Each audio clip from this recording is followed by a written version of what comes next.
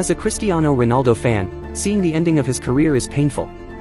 He was on top of the world after winning the Champions League for the third year in a row, and the Ballon d'Or in the same season, but in July 2018 Ronaldo decided to leave Real Madrid to sign for Juventus.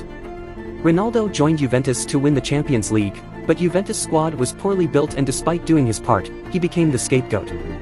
Ronaldo could have joined Manchester City, a team he would score many goals in, but because of his loyalty to Manchester United he rejoined the club he left in 2009, and at age 37 scored 18 Premier League goals.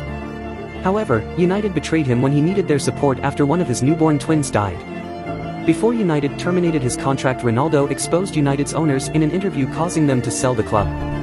After failing to achieve his World Cup dream, Ronaldo was training in Madrid hoping they would sign him as a backup striker, but Madrid and every other Champions League club rejected him, even Frankfurt.